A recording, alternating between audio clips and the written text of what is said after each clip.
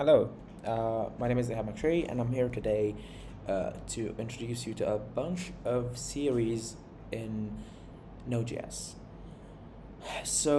I'm gonna have a full crash course on streams, a full crash course on buffers, and a full crash course on the event loop and a bunch of others.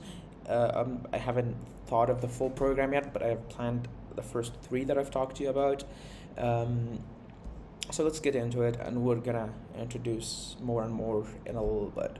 So, this is the Node.js streams full crash course, and basically the prerequisites is that you are familiar with JavaScript and TypeScript, or at least JavaScript, because TypeScript is a superset of JavaScript. So if you understand JavaScript, you're probably good to go with TypeScript. You're familiar with the basic concepts of Node.js, because we are gonna be exploring in detail buffers, streams, and we're gonna talk deeply about the event loop. So with that, let's talk a little bit about what exactly is a stream. So theoretically speaking, it's an abstract interface for working with streaming data in Node.js. What does that mean? So, taking the examples we've cited here, like HTTP requests or standard output or standard input, are examples of streams. And by the way, standard output is exactly, it's the thing that it gets displayed on your terminal when it's the output of your Node.js program. Standard input is if basically you're getting the input of a user in a terminal, or a similar interface using Node.js. But this is actually kind of really important. There's a better and more connecting definition of streams. When you say, oh, I'm streaming a movie on Netflix, or you're streaming an audio, you're basically in a call with someone. So basically a stream, it allows you to work with large sets of data or large data streams without getting the entire or downloading the entire data or putting it all in the memory. And this is actually very important. Like when we talked here and said like the prerequisites, like you're familiar with JavaScript, TypeScript, and the basic concept of Node.js, is there are so many people, and again, I completely understand that there's so many clever people these days who learn so fast. But sometimes there are developers who are just, they're satisfied with knowing how to create a Node.js server, how to handle requests, and they have probably, if this introduction applies to you, then you probably are familiar with streams already, because we talked about an example of a stream is the HTTP request or the response. So you've used it before. You've used it multiple times. If you've created a server, you were learning something and you created a server, or you did it in a project. But now we're gonna understand it more. Why exactly are we using streams? What is the point of having streams, and are they that useful, and how can we use them? We're gonna answer all these questions in this crash course. And I know that crash course usually means that the entire course is will be in the same video, but I'm gonna break it into multiple videos just so you can skip or take breaks, or if you know something you can skip it, or if you want something very specific you can go to it. And all streams are instances of the event emitter class. And let me introduce a segment that I'm gonna carry on with the rest of the series, and it's called quick piece. And quick piece is basically, we're gonna stop for a minute and we're gonna talk about a concept that you might be familiar with, you might not be familiar with, but I can't just say like, oh, it's an instance of event emitter and just move on. Like, oh yeah, I didn't just say a big concept that you need to be familiar with. So let's just say quickly that Node.js is built around an asynchronous, idiomatic, event-driven architecture. Okay, so, and this is actually important if you're preparing for interviews, because sometimes people like to ask that question in Node.js interviews. They're like, so are the basic interfaces in Node.js built, or they're instances of the event emitter class, and you might think like probably not, but they are, most of them, because Node.js is has an event-driven architecture. So what does that mean? So there are certain objects which we call emitters. They emit events that cause functions which we call listeners to be called and executed. So really a really important note, and again, we're gonna explore this in detail in the event emitter crash course. Okay, but when I started with Node.js a really long time ago, like maybe 8 or 9 years ago, I wish I knew this, and it was written and obviously it was written in the documentation. It's just like, usually you get excited and you want to start working on something without really fully grasping what you're doing. But anyway, so the point here is that the event emitter, when the event emitter emits an object or emits an event, all listener functions are called synchronously. Yes, you can have multiple listeners to the same event because, you don't want to spaghetti your logic and be like, oh, when this happens, well, just do everything. Like, oh, add to the database, remove from the log, do this and do that. Because, that's just not maintainable. It's not scalable. Just like all the logic in just one listener, that's just dumb. But anyway, so any values returned by the listeners are ignored and therefore discarded. So what are the main types of streams, or actually all the types of streams? There is a writable stream, streams to which data can be written, like the HTTP response on the server. It's really important to say on the server because you have a client. You can't write on the response on the client. Readable, well, okay, so streams to which or from which data can be read, like the request or the response. In this case, actually, the response in the case of the client. The client gets the response from the server and it reads it. Okay, so we have something called a duplex stream. A duplex stream is a stream that is both readable and writable.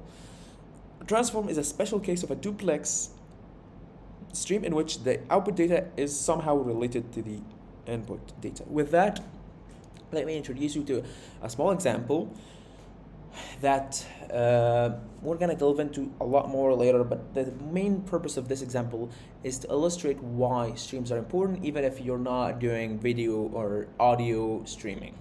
So let's get into it. So obviously I forgot to do this.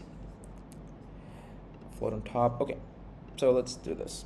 Okay, so I am working with TypeScript. Like I said in the beginning, I'm not gonna introduce you to how to create a project. I'm not gonna introduce you to how to import libraries, none of that. We're gonna have a separate course on the basics of Node.js. We can go to that, and okay, let's start. So this is written in ESX, so we're gonna be like import all from as fs from fs. Okay, so we're gonna import everything from the fs library, and let's actually get into the file. So first I'm gonna write a huge file. I'm gonna try to aim for 800 megabytes. I don't know, maybe something more than that, and I'll explain why in a second or when we get to it. And this is going to be a writable stream.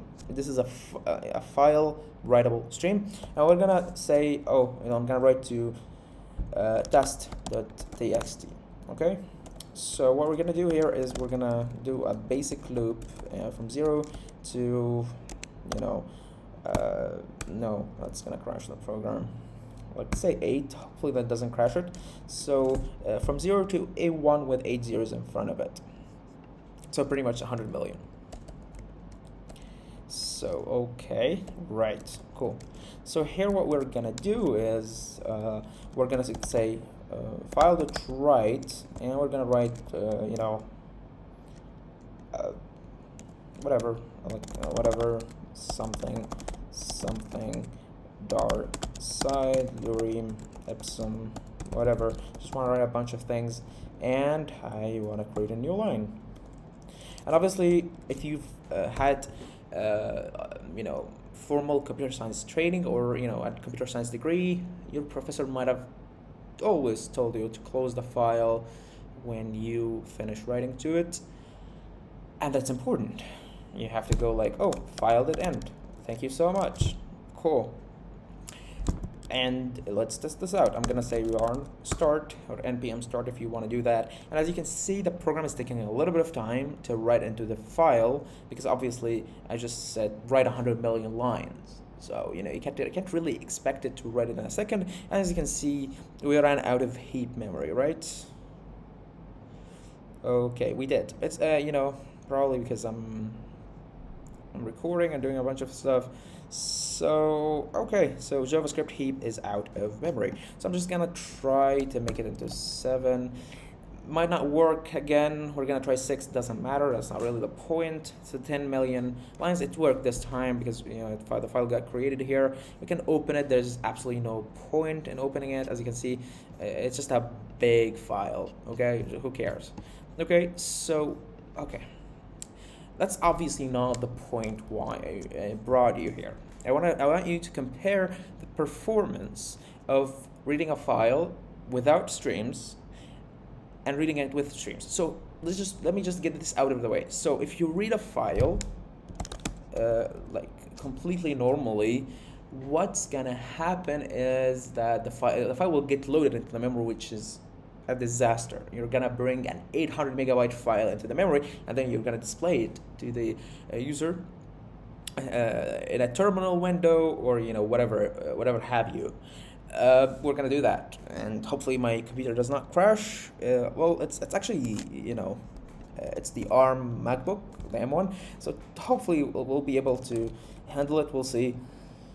So what I'm gonna do here is I'm gonna create a small server and like import everything as HTTP from HTTP, and we're gonna go here and say server equals HTTP.create server. I don't care, and we're gonna go here and say like, oh, on request, on any request, okay, and then we're gonna give it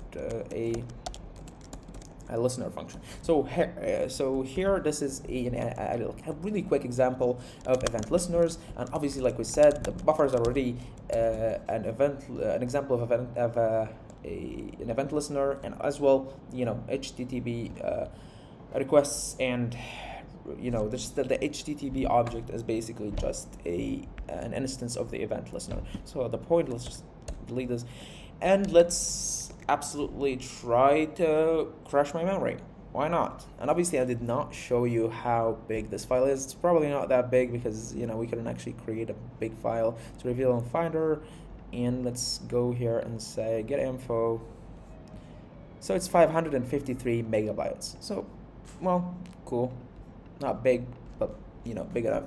So I'm gonna say like, okay, so f is the treat, and we're gonna give it the file, you know, synchronously or asynchronous, you know. So we're gonna go like, okay, so test.txt, okay, and then actually, you know what, I don't have to say this, and we're gonna what's wrong? Okay, expected to, okay, cool, who cares? String is not assignable to the type of number. Okay.